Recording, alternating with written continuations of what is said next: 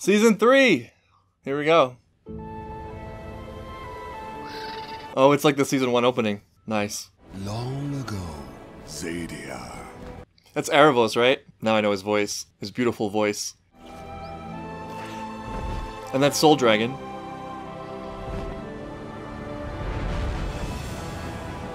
And this is Dark Magic guy. Now his white hair makes a little more sense. You just expect humans to go back to the way things were before we had magic.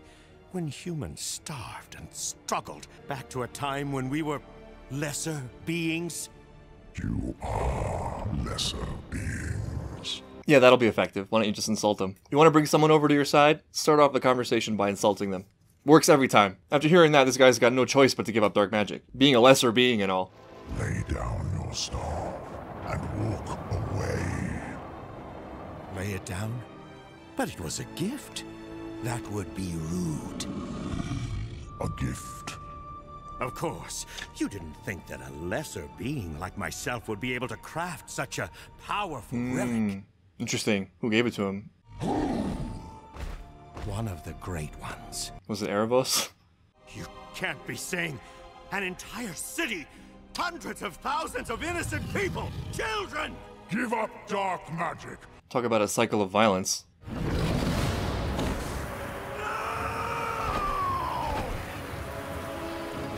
I feel like Sol's not exactly playing this very well. Killing innocents.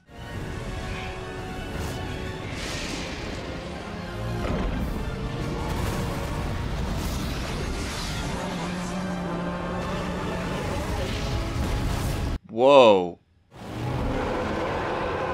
Oh, did he blind him?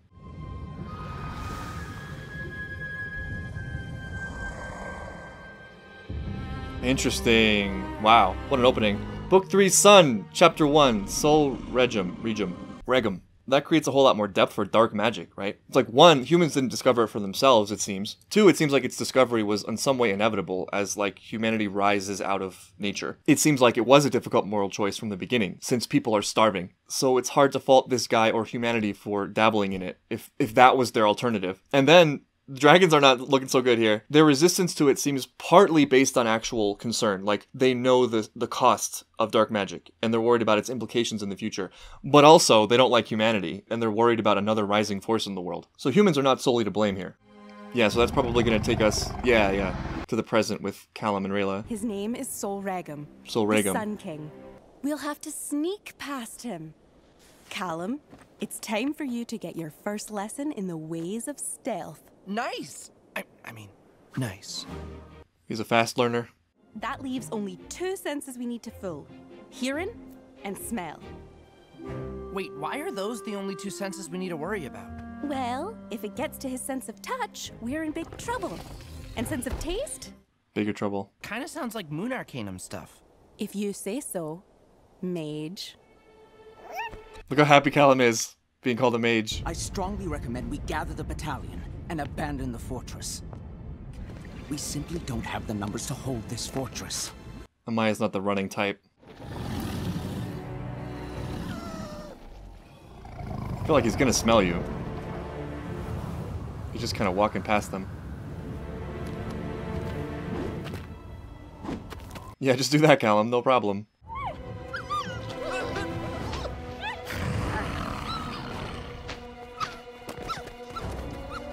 I mean, he wouldn't kill Zim.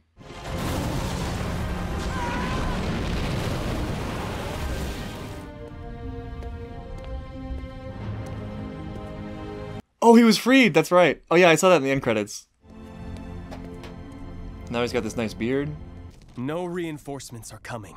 Lord Viren has been arrested for treason. Big surprise.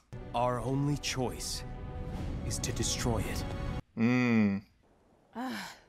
Looks like it's down to my least favorite course of action. Magic? Reason. Oh. Mighty Sol Regem. I am Rayla of the Moon Shadow Elves. Why are you here? Can you tell him about the dragon? On the business of Zubeia, the Dragon Queen, we humbly ask your permission to cross back into Zadia. What kind of business? This guy's nosy. The new newborn dragon prince Ozymandias. So she can tell him, or she did tell him. The egg of the Dragon King was destroyed. Smell him. The dragon prince lives, and he's very cute, isn't he?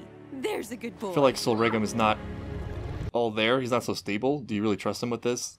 This is kind of a big move. I will allow you and the Dragonling to pass back into Zadia, but not the filthy human who cowers nearby. You go on without me. No, Callum, we're so close. Rayla, getting Zim to Zadia is all that matters. No, but this is the whole point, right? The humans need to be there in person as a sign of reconciliation. And more importantly, I'm waiting for Elf Callum. I want to see him give it back to Rayla. Tired of being made fun of. It's the elf's turn. No, there are two choices. You all die, or just the wretched, evil human dies. Yeah. Some humans are evil, Rayla? but not this one. I wish she had said, he's a good human. That would have been great. See, Rayla has more tact than Callum does. He sacrificed everything so Ozymandias could be born. He's noble and true. When we met, he could have had me captured or killed, but he didn't. He saw past human hatred and did what he knew was right. Human hatred. He's my friend. My best friend. Wow. Use the B word. I smell death! What? No, Callum is different. I smell the reek of dark magic on him. It was just the one time. Come on. Yeah, I feel like this guy would kill the Dragon Prince out of bitterness. He can't use his fire breath yet. He can only do it every few minutes. He needs time to recharge. I love how he has a loading bar. We can't hide from his senses, but maybe we can trick them. Create a false appearance. After all, we can only truly know the appearance itself. Hey. Now you're sounding like Ludane. Yeah, and I'm concerned. That wasn't a compliment. Yeah. Give me your scarf. If I wear it, I'll smell like you, and I'll draw his fire. This is the worst idea you've ever had. He's gonna burn you to a crisp. Nah, you're forgetting about Rayla's super athleticism. I haven't bathed in 2 weeks. This should do the trick. You didn't have to smell it. Oh. Right? You did that to yourself. Why is he proud? Ooh. Yep. I see where this is going. We are ready to detonate the explosives. On your command. Oops, someone cut it. It's never that simple.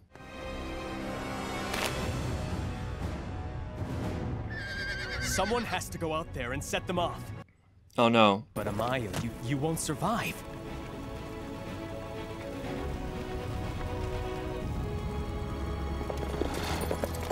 What did she say?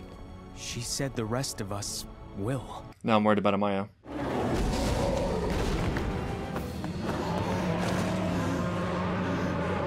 Yeah, one simply walks into Zadia, huh?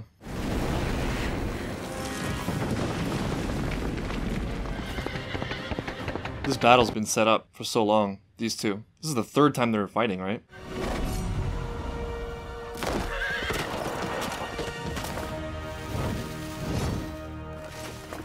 I guess she doesn't even need to fight. She just needs to blow it up.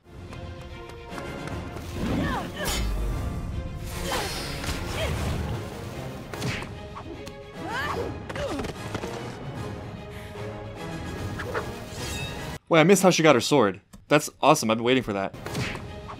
She just took it from her. Wow. Awesome.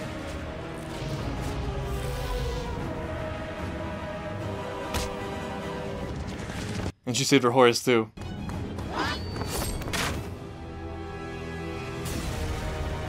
No. Yes. Is she trapped on the Elven side now? What's she gonna do? She's gonna help her. Yeah. Now what?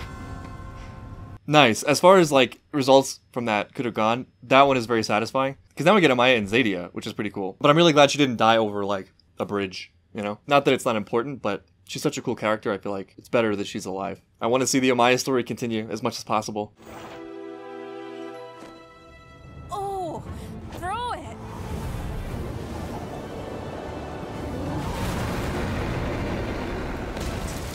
Nice.